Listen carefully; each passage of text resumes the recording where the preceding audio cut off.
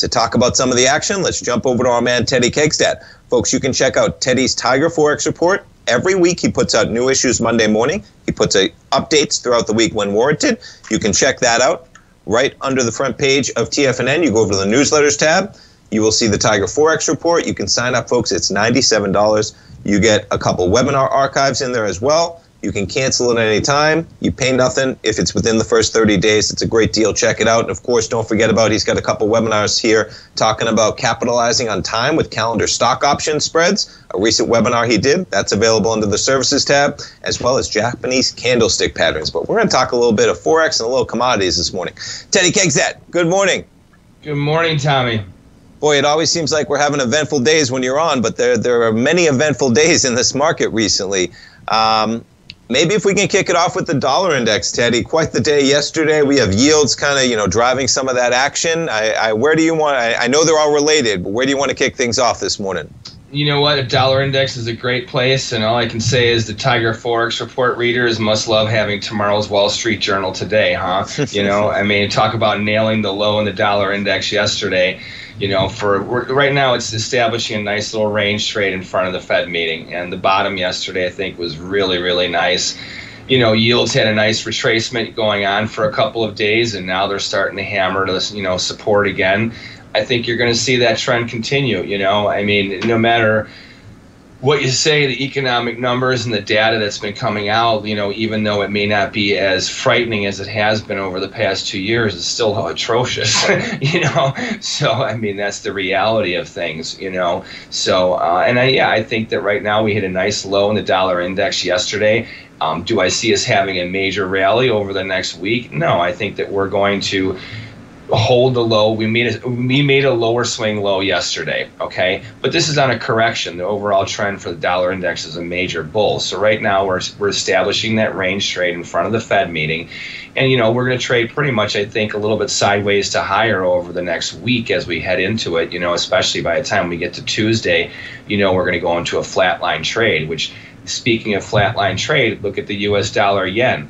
That thing's been hovering against, butting up against resistance, and it literally has become a flatline trade, So I think that we're hitting some extremes on the trends, and we're definitely going to push it because yields are definitely poking higher again.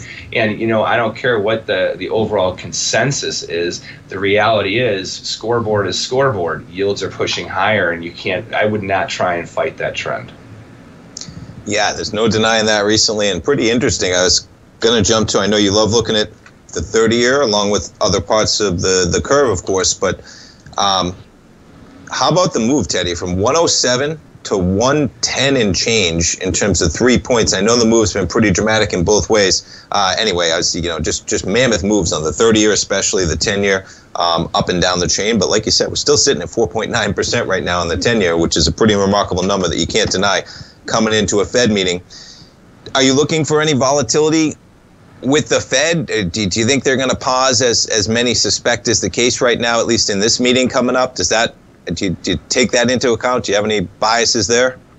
Yeah, I do. I know that overall the bias or consensus, if you will, is that they are going to hold and pause right now. Everyone does see the Fed possibly within the next 6 months raising one more time, but they think they're going to digest what they've done over the last year. I don't buy that.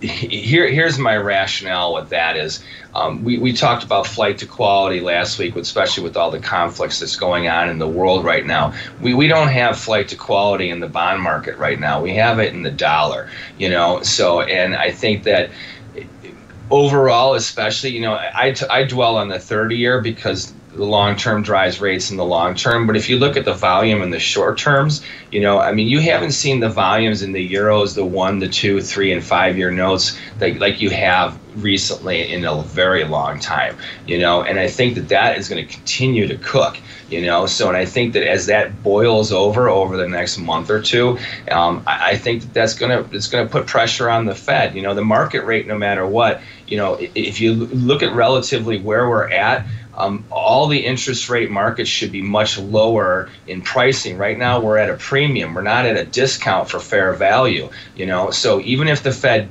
doesn't do anything, we should be on a fundamental and technical basis lower than we are right now. So I think the market's going to keep on pressing no matter what the Fed does, but I still think that there's a much better chance of them still hiking in this next meeting next week than people are. I would not really lean on this or say that, the Fed is going to do nothing.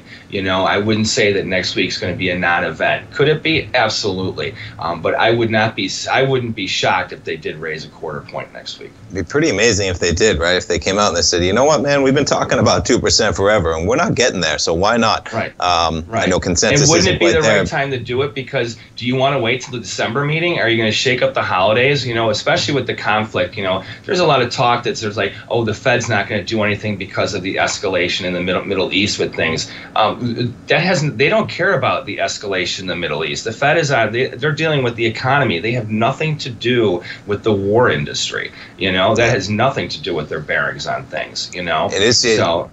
You make me think back on when they first started, right? That's when Russia was just happening, and they actually probably put off their first hike, right? Is that what happened? And that was a mistake, Yes. for sure. And they probably even came back and said that they let that kind of, they didn't want to, I think, start that, right? I think it was right around then. Just makes me think of the same thing, right? Allowing something like that to get into it, and you see where we are right now. Mm-hmm. What about crude? We got to talk a little bit of crude. A little bit of a pullback to $83, but as we've mentioned, man, a lot of strength. What do you think about crude at these prices, Teddy? Well, you know what? The high that we made a few sessions ago, once again, the Tiger Forex Report must love the upper boundary of our critical range there for resistance. I think that we're flirting with a key support area. But where we're at right now, I think, is pretty much the floor. Could we see a spike, that could get us down into, like, say, the upper 70 handles? Absolutely, but I would not get married to any type of, short at these levels. I would be looking to be a buying of breaks, and especially right now, I would say with the way that the market has pulled back in the crude oil market, I would say maybe give it a day or two before you start to look into it. But I would say, especially in front of the weekend and going into the Fed meeting, I would rather be long than short that market. Nice. I like the detailed analysis, man. Wait a day or two, folks, maybe. But yeah, I was jumping through the technicals as you were doing it, man. This level, at least you got your back against the wall a little bit in terms of an area of support there, potentially at that $82, $83 area. Teddy, and we're coming I appreciate up a higher swing high also, so that's why I'm also with that buy break forecast. Nice. Yeah, volatility, man, just everywhere in this market. Teddy, I appreciate the time as always. Folks, go check out the Tiger Forex Report. You heard it right under the newsletter tab. You sign up, you pay $97. You get a money-back guarantee for 30 days. You can't go wrong. Teddy, I appreciate it, man. We'll talk to you next week. Sounds good, Tommy. Take care. Okay. Folks, stay tuned. We'll be right back to finish up the show.